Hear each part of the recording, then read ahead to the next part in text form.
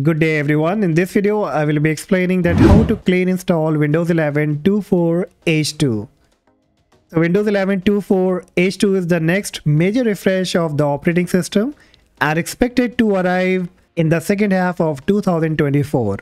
But still you can install Windows 11 2.4 H2 using the Insider Preview program to check their new upcoming feature. However, it's not recommended that you should install the Windows 11 2.4 H2 right now on your primary device, as there can be a lot of bug and problem as it is in a testing version. So instead of downloading in the primary device, you can download on your secondary device or any kind of virtual machine. Alright, so first you will have to come to this website. The link will be in the description of Microsoft, and here you will have to log in with your Microsoft account.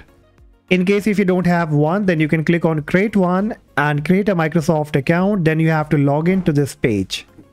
Now once you log into this page, you have to scroll down and you will find the select edition option. You have to click on the drop down, and from here you can either go with the Windows 11 Insider Preview Canary channel or Dev channel with the build number 26058.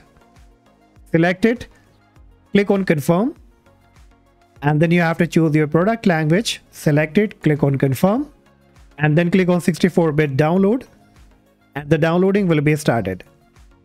Okay, so it's around 4.8 gigabytes, so it will take some time, so wait until it's all been downloaded. And once it get downloaded, you will have to come to another website of Rufus so that we can create a bootable USB of Windows 11 2.4 H2. So come to this page, scroll down a bit, and you will find Rufus 4.4.exe.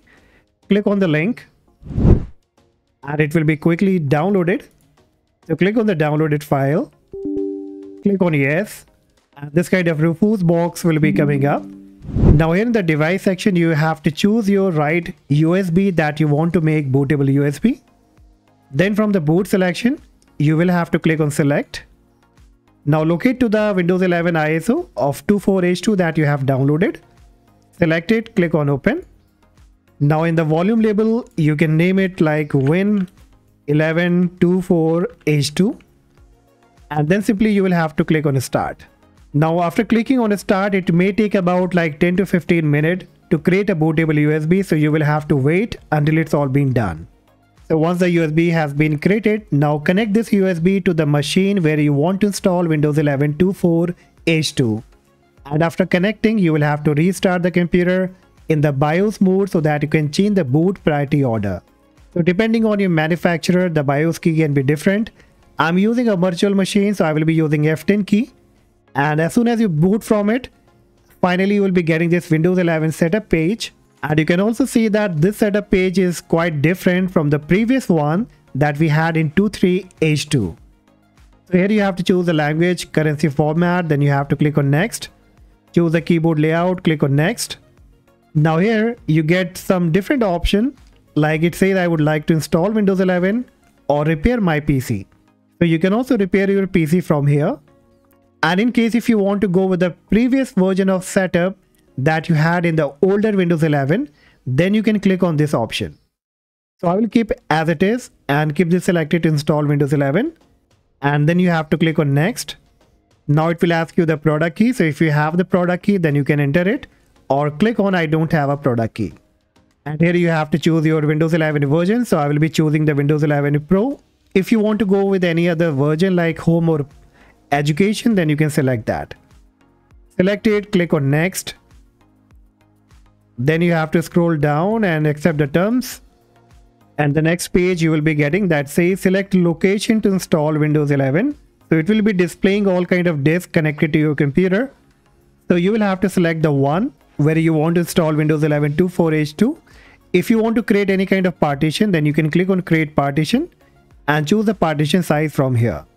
I won't be creating any partition, so I will keep this selected to unallocated space and click on next. Then you will be getting this page, install Windows 11 Pro, keep nothing. So finally click on install again, and the process of installation will be now started. So even the installation screen is different as compared to the old Windows 11. Alright, so let's wait until it's all been done, and then I will take you through with the new update and the new feature of Windows 11 2.4 H2.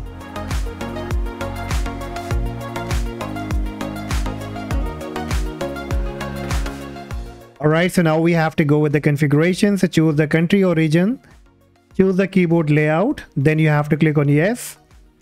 Secondary layout, I will skip it. And now you will have to name your device. So give any particular name that you want to.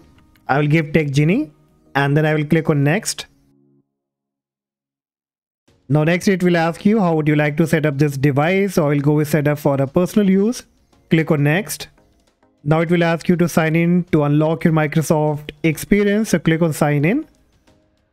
And if you have a Microsoft account, then you will have to sign in with that account. If you don't have one, then you can click on create one. If you don't want to go with Microsoft account and you want to bypass it, then I have already created a video. You can check that video. Apart of that, what else you can try? There is a small trick that sometime work. Like I will type any email here. Then I will click on next. Now I will type some wrong password here. And again click on sign in. So it will give you this message, oops, something went wrong. And now this time if you click on next, it will automatically bypass the Microsoft account. And now here you have to enter your name for the local account. So just type your name, then click on next. Now if you need a password, then you can enter your password. Or if you don't need any password, then click on next. However, the password is recommended. So you should go and create a one. Then you have to click on next. Choose privacy setting for your device. I will just go ahead and disable all of them. I don't need them. Then I will click on accept. Alright, so finally Windows 11 has been installed now. And if you notice at the right hand corner, it says Windows 11 Pro inside a preview. Now if I bring more detail about it, so if I type WinWa and hit the enter key. So you can see here now it says Microsoft Windows version 2.4 H2 OS build 26058.1000. Alright, so now if I talk about the new feature, so this time if you go in the settings now, you will find a new option of AI super resolution in the display option. So you will have to go in the settings, in the system, then you will have to go in the display option. And in display, once you click on graphics, so here you will find many changes like optimization for windowed games that you can enable or disable it. Even you can see the navigation, the look and theme has been changed here. Like you can add any kind of desktop app, add Microsoft Store app, for which you can change the priority for the graphic card. Next, if you again go back to system and you go in the power section, the power in the energy saver, you will be getting a new option here by the name always use energy saver. That is more profitable, more useful for the laptop user who are more concerned about the battery. Now part of that, there are many more options are being added like in the notepad. And now if you type any kind of text and if you make a right click on it, so you will be getting a new option over there that says explain with Copilot. Okay, so these are especially with the AI features that are being added in 2.4H2. Apart of that, there are many more advanced options are being added in the Copilot in Windows 11 2.4H2 that you would be able to enjoy. There will be also AI voice clarity for recording any kind of your voice or doing any kind of podcast using your Windows 11 machine. The part of that, when you click on this quick setting option, and here on the right hand side, you will find a new option where you can scroll up and down to navigate to more settings in the scroll area. Okay, so this is another option that has been added in the new version of Windows 11. So there are many more things like the sudo command also has been added in Windows 11 that is especially for the developer. Now it's all up to you. Go ahead and enjoy all these features. Check that how exactly it works. And that's all guys for today. Hopefully you found this video helpful. And if yes, do not forget to like and subscribe. And I see you in the next video. Bye bye.